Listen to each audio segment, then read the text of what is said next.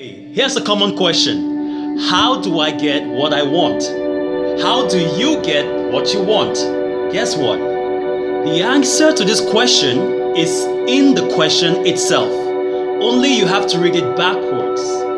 Here's what it says when you read it backwards, okay? What do I want to get?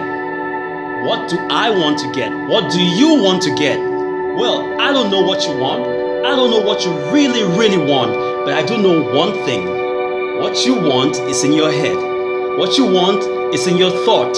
It's in the consuming minutes of the day in your mind. It's there popping all of the time. Okay? But here's the catch.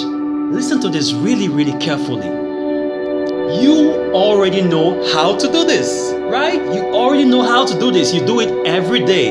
The problem is you keep thinking about what you don't want.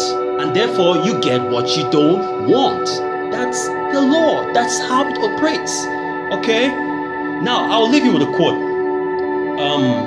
James Allen wrote a book entitled As a Man Thinketh. And here's what he says on the chapter on visions and ideals.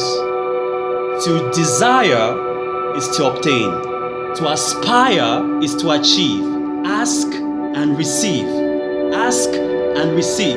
Notice there are two parts to the equation. The ask part of the equation is an active process. Receiving is passive. Asking requires you then to ask yourself, what do you want to get? What do you want to get? Enjoy what you feel about this. Enjoy the idea. Fall in love with what you're thinking about, what you want. That's it. Ask yourself the question. Ask yourself right now, what do I want to get?